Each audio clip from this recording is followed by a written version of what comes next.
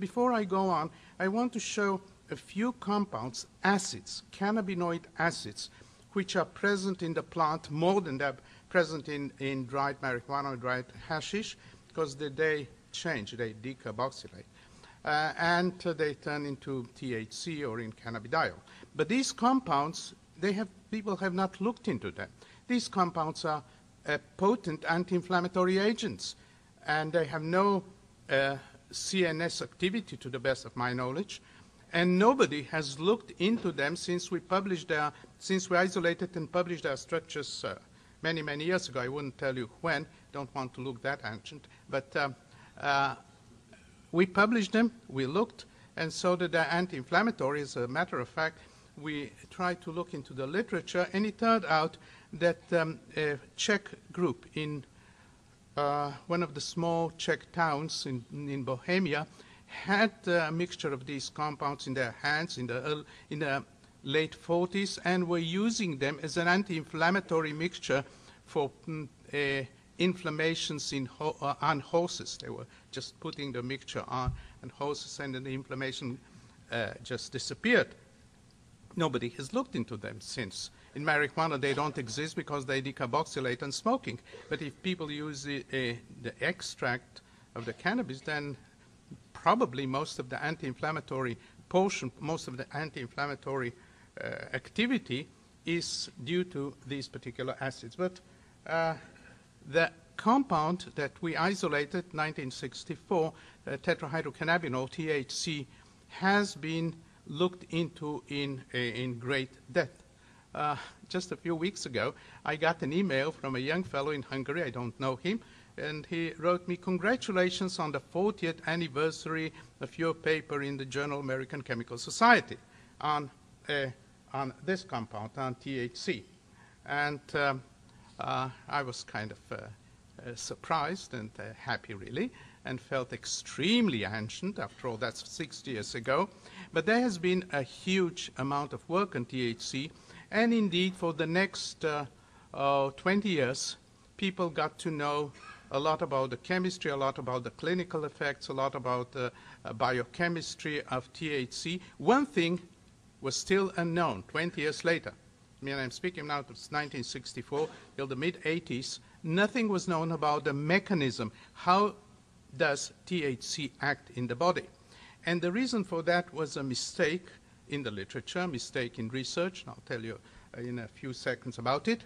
And therefore, people didn't know whether this compound acts on something on the body, a receptor, an enzyme, anything of that sort, or it was just a very general thing. People thought that it acts like an anesthetic, like a general anesthetic acting on membranes.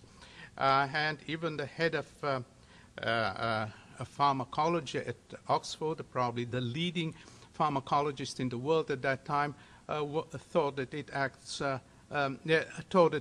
on membranes. Anyway, the reason for that was really a mistake, and we should always realize that mistakes do occur. For a compound to act on a specific enzyme, a specific receptor, anything that's really biologically there, it should have a very specific stereochemistry. It should be built in space in a particular way. If there are two possible kinds, one is a mirror image of the other, the two of them should not act the same way because they cannot bind. The enzymes, the receptors, all of them are built in a very specific way in space. And therefore, the other compound that will act on them has to be built so that it will be able to attach itself. The other stereoisomers will not. Well, in this case, both compounds were active, both the plus and the minus. The minus is the natural one. The plus, which we had found a way to synthesize, also was active. Well, not to the extent of the first one, but to about 20%. So people said, well, these compounds don't act on enzymes. They don't act on the receptors. Who knows how they act? Well, it turned out to be just wrong because we had synthesized a compound. We knew how to do it.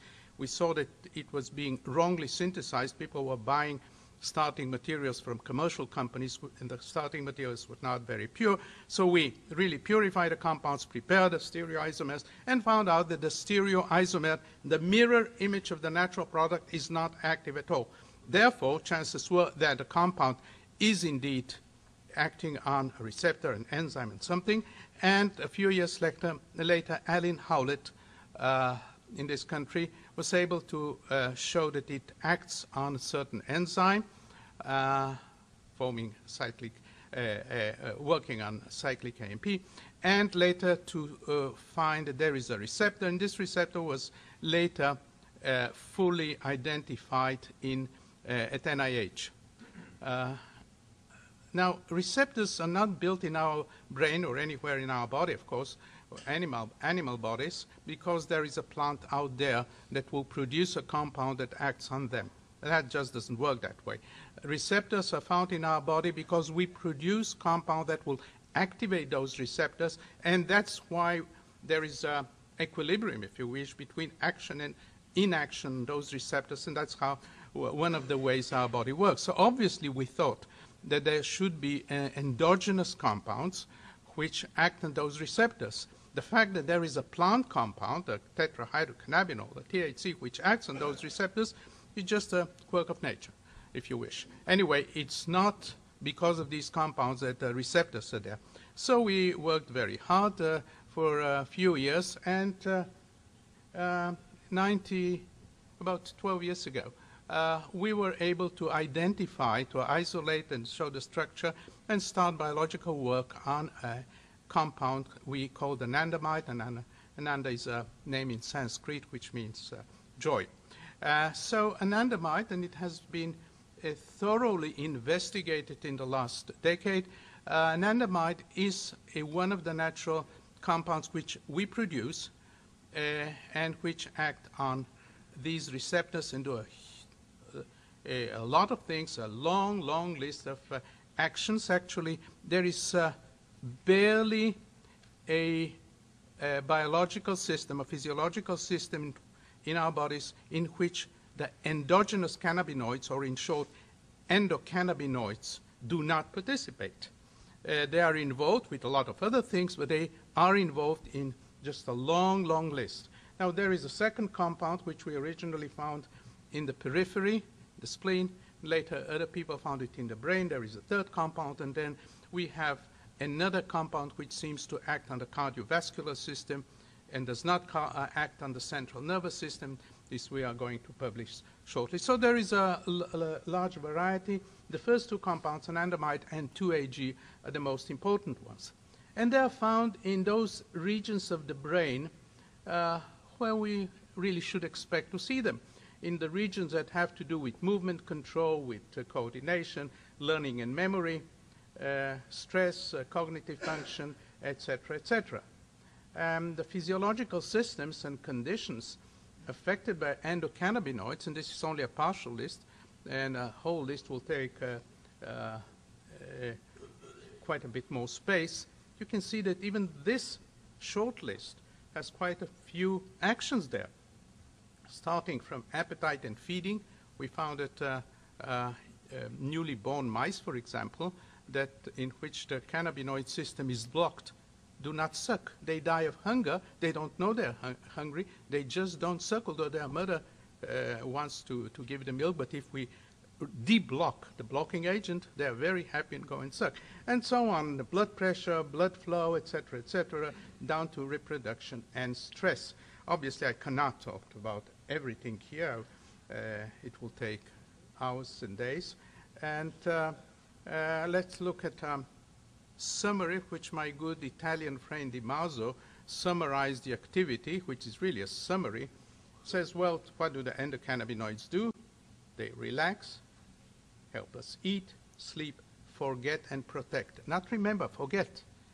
And don't think that forgetting is less important than recalling. We should have a system to forget. Otherwise, well, if you wish, we can burst. If you go down a mall and see 1,000 faces, do you want to remember all of them? Of course not. So this is but there are also other memories, and if I have the time, I'll speak about it. There are memories that we certainly try to forget. Otherwise, each one of us will be in a constant trauma.